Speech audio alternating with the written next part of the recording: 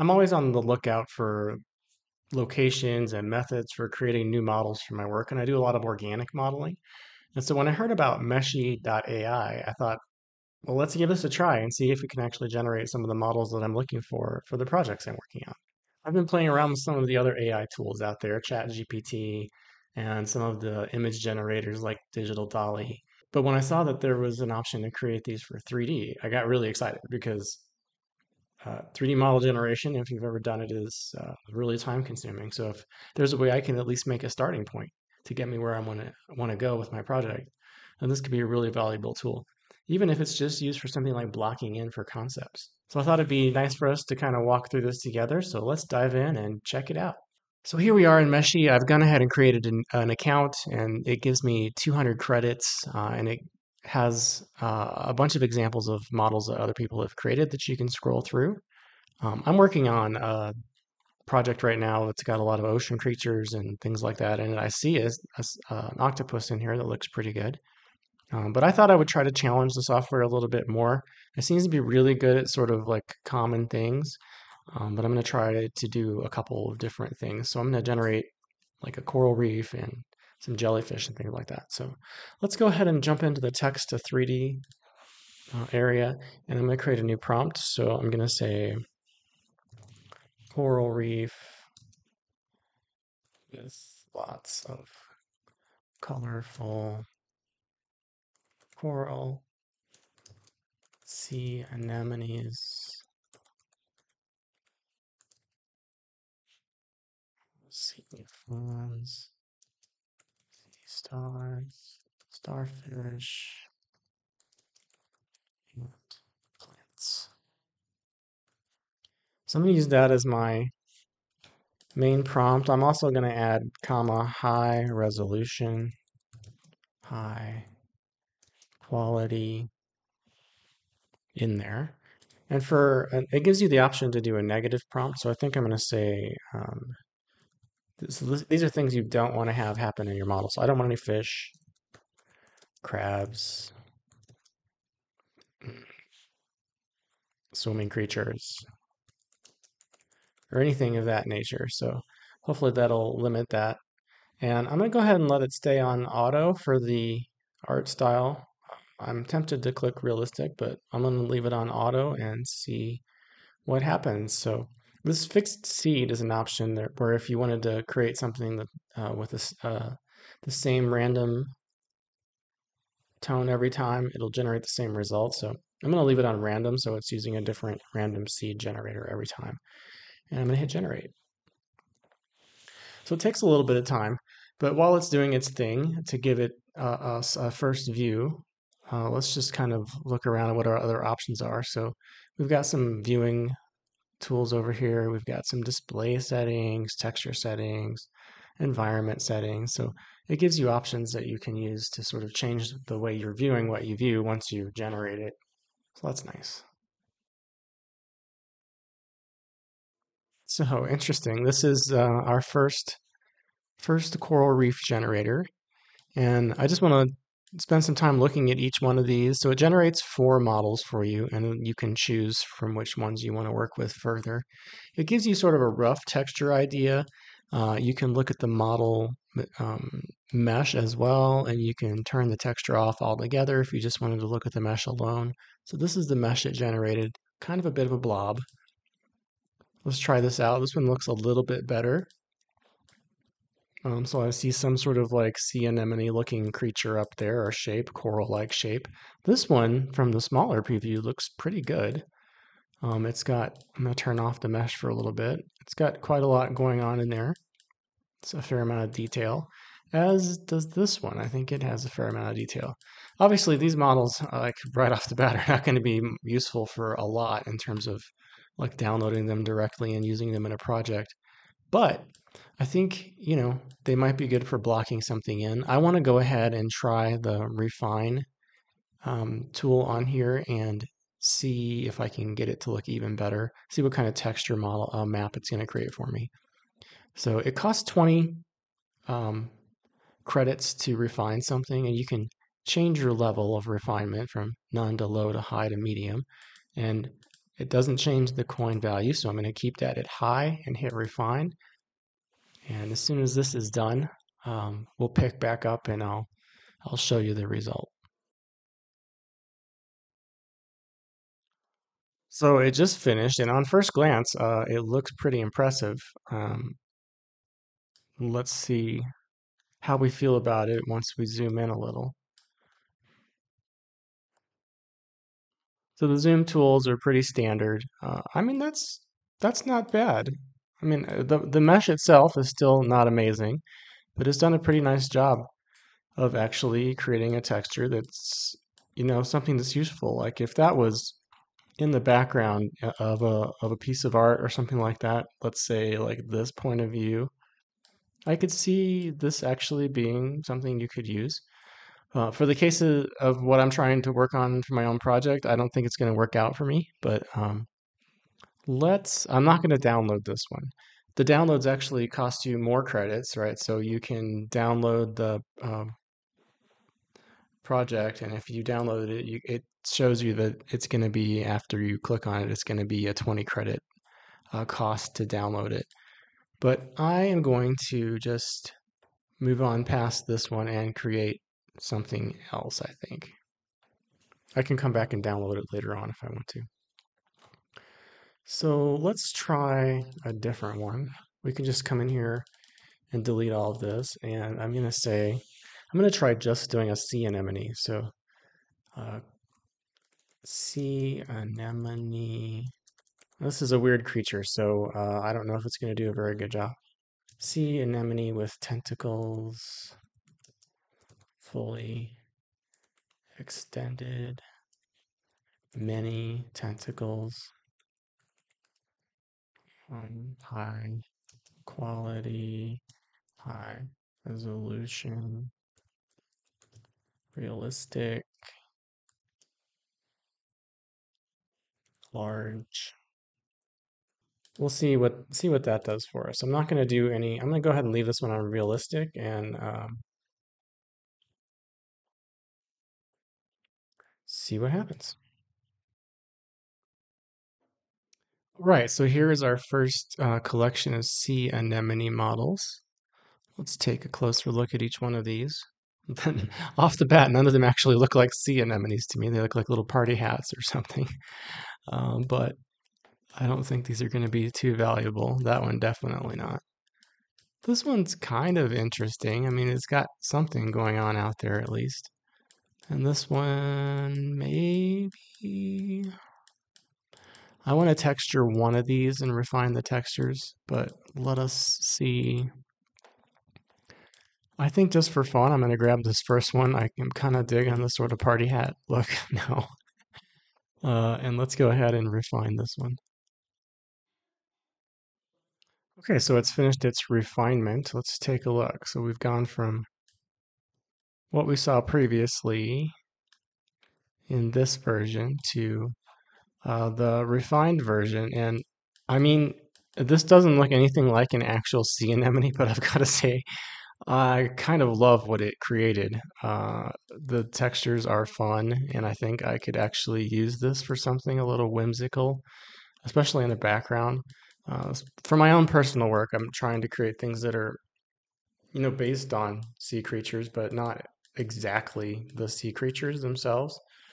And I might actually use this. So I'm going to see what kinds of manipulations I can do to it here. You can see it gives you the option to see the 3D view plus the texture map that it created. So it's kind of like an exploded atlas sort of map. Let's look at the texture map.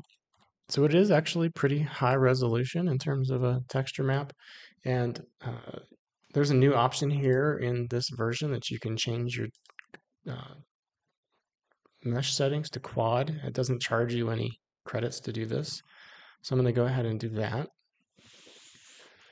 And then I'll download this and see if I can use it in a project eventually.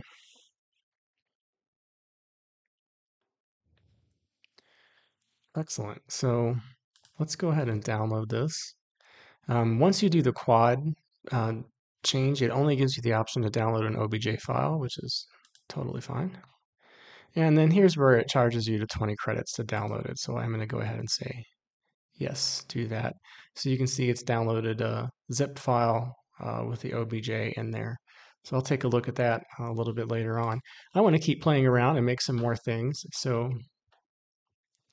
I'm gonna leave that high quality, high resolution, realistic, large portion in there. And I'm gonna say, this time I'm gonna work towards making a jellyfish and see what happens. So jellyfish with long flowing tentacles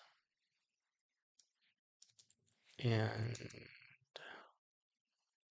a large bell shaped body.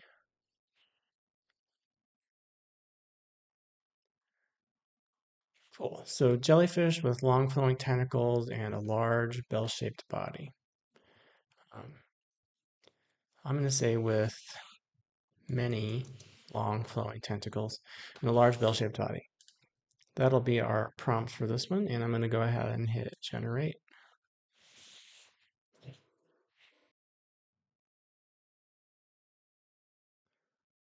And this is fairly impressive. I mean, these actually look like jellyfish. This one is a little odd. It's got sort of like a rhinoceros tentacle. But look at this one. I mean, that's very realistic. I mean, the tentacles are different lengths. It doesn't feel perfect, but it feels like it has a nice shape to it, as does this one. It's got that central tentacle to it with the others around the outside. And I kind of dig this one as well. I think the model itself is a little bit strange. If I were to actually be doing something about jellyfish, I think I would download all of these with the exception of maybe the first one. But I am going to pick one of these and I'm going to go ahead and let it refine this model and download it as well. And I think I'm going to pick this one just because I like that central grouping of tentacles as well as the ones around the outside. And so I'm going to say refine on this one. Okay, so it's got its refine texture generation done. So now we're going from this to this. So obviously some very strange things going on here. It's almost like it's got an extra mouth embedded in there. But I do dig the model. I think that I will actually use this model for some sort of background concept art. I'm noticing one of these tentacles is floating, and I didn't notice that previously. It is not floating. So it actually did manipulate the model a little bit and change that, which is not cool. I might come back here and try one of these others, maybe this one. And I'm going to change the refinements down to medium on this one and refine it.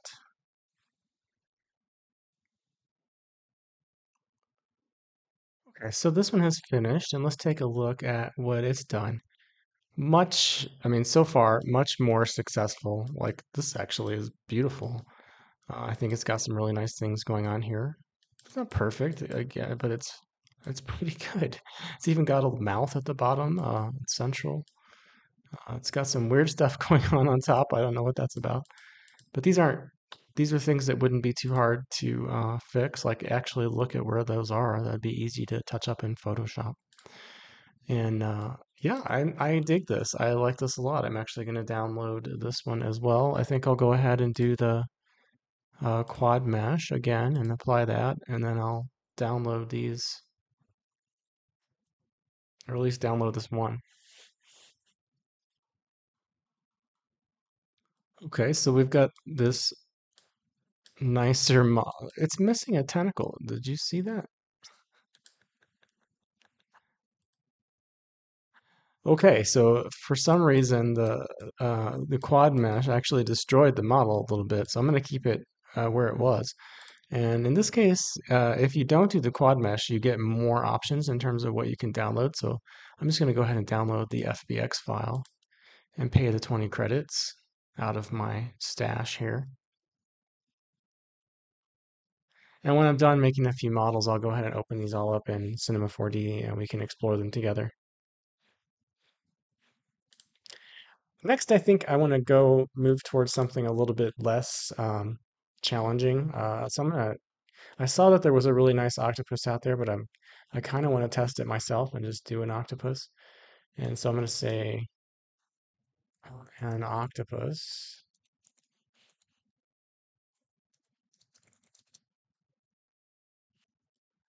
And at the end here, I'm going to say, rather than large, I'm going to say ready for rigging. See what that does. Hopefully that gives us something that's a little bit more symmetrical. I might actually put symmetrical in here too.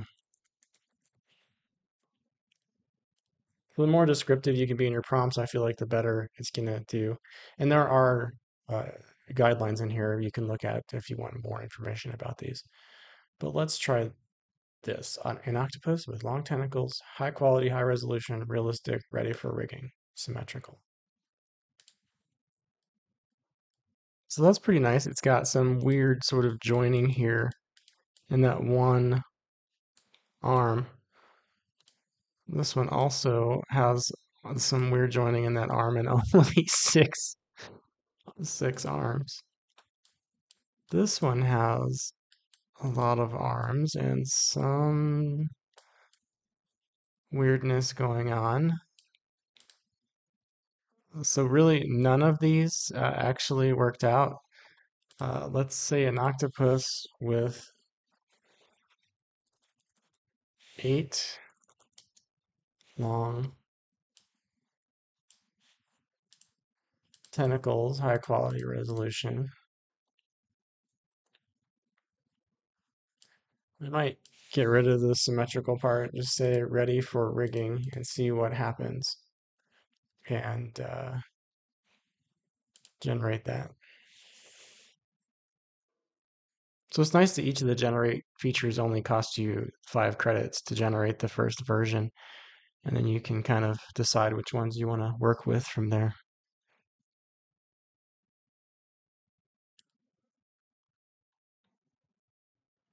So here's our next version. Let's see what these look like. It may be that none of these are going to work out. 1, 2, 3, 4, 5, 6, 7, 8, 9. 1, 2, 3, 4, 5, 6, 7. It's a 7-armed octopus with some additional little spiky appendages.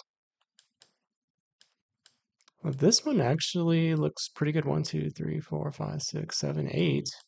They're not probably exactly arranged as they should be, but that's not bad. And let's see about this one. 1, 2, 3, 4, 5, 6, 7, 8. It has 8 tentacles, but some of them are a little bit wonky. So out of these choices, I'm going to say I have to go with this one, and I just want to see what it does with the refined texture. I love the color of this blue one. I wish that, and I actually love the shape of it. So I wish that it was better in terms of the tentacle quality. But 1, 2, 3, 4, 5, 6. This is a dodecapus, I guess. I don't know. So yeah, I'm gonna go ahead and go with this one and say refine. And I'm gonna change my settings to be medium as well on this one and say refine.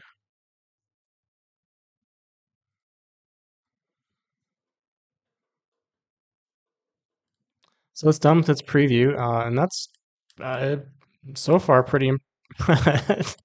This one's got a little bit of an extra growth around his one eye here, but I feel like I could take this into like maybe cinema and mirror it, do a symmetry mirror to the model, and maybe get something worthwhile out of uh, even just rendering from this angle. You might be able to use it for like a blocking sort of thing. I love some of the textures and the appearance it's got in certain spaces. I think I'm going to go ahead and download this one as well as an FBX.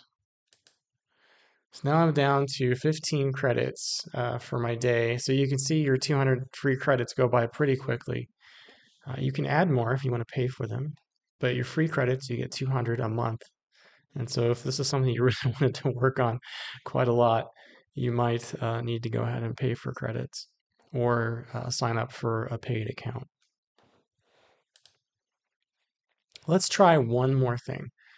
I'm going to say, let's do something that feels like it should be able to do it really well. I'm going to say blue whale.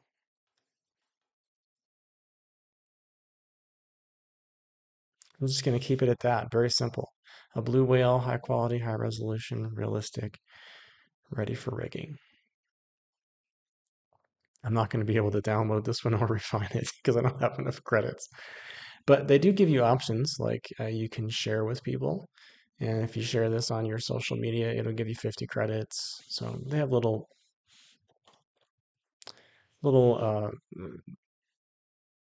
sort of prompts to help you gain new credits if you want to.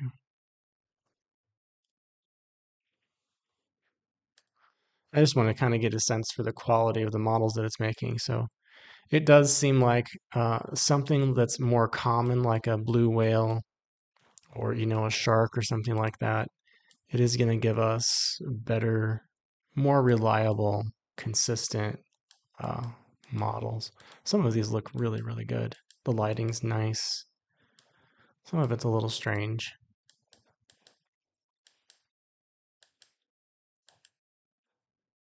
I think maybe this first one's probably the most successful.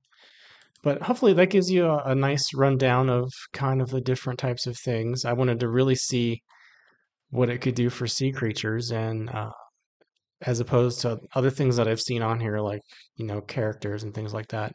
And I got to say, I'm pretty impressed with what it's able to do. Let's go back and just take a look at a couple of other things here. Um, oh, I'm going to go ahead and do this survey. So because I filled this survey out, I got actually another 200 credits added to my account. So I'm going to go ahead and download my octopus. Or actually, I'm going to go ahead and refine my whale and see what happens. So we'll refine this one. Here's our refined blue whale. And that is pretty impressive. It's a nice texture. Can't really see that it has any eyes. I think its eyes are misplaced or it doesn't have any. They should be about right there. So some issues. I love the skin texture on there. So some definite positives. I think this could be something you could work with. The bottom is completely foobarred. Wow. Okay. But I mean, all in all, for like a going from a tiny block of text to a model, I think it's a pretty good job. I also wanted to kind of just like pick around and see what kinds of things we can explore in here. Is like what happens if we want to get credits? Okay, so you can actually just purchase extra credits, and so for $4 you can get an additional 200 credits, but you have to be a subscriber. You can't do it on the free plan. So it looks like the only way you can get more credits is to do survey or, share your stuff. Otherwise, you only get 200 a month.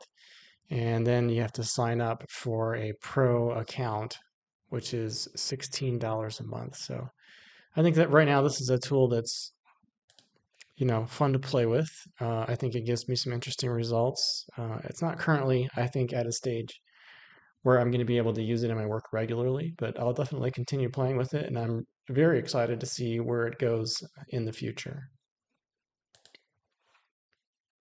So I think I'll go ahead and download my blue whale, even though it's not a perfect model, just for fun. And I'm going to put a few of these in a Cinema 4D scene and see what I can get out of it. And what I will do is merge each of these into this project. So I'll say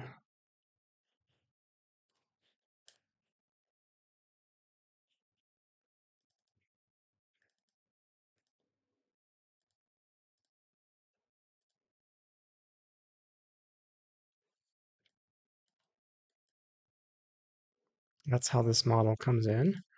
And once it's got the Fong tag on there and it's kind of smoothed out a little bit, it's actually it's actually fairly impressive.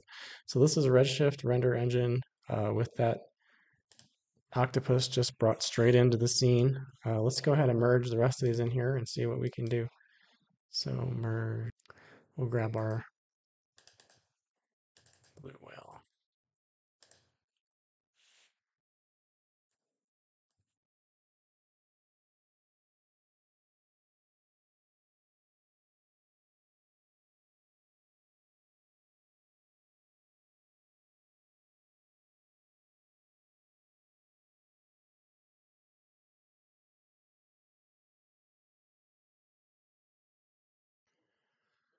So I brought in our squid and our octopus into Cinema 4D, and I just put in a quick dome light. I put in a couple of other lights in here as well, just to get a sense for how these are looking and scaled them up, we'll change the scales a little bit.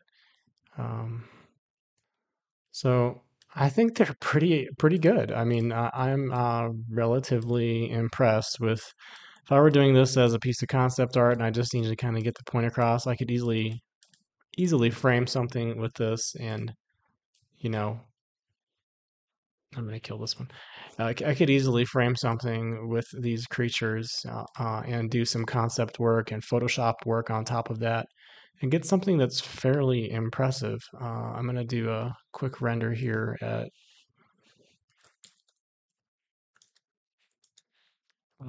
full HD size and see what we get.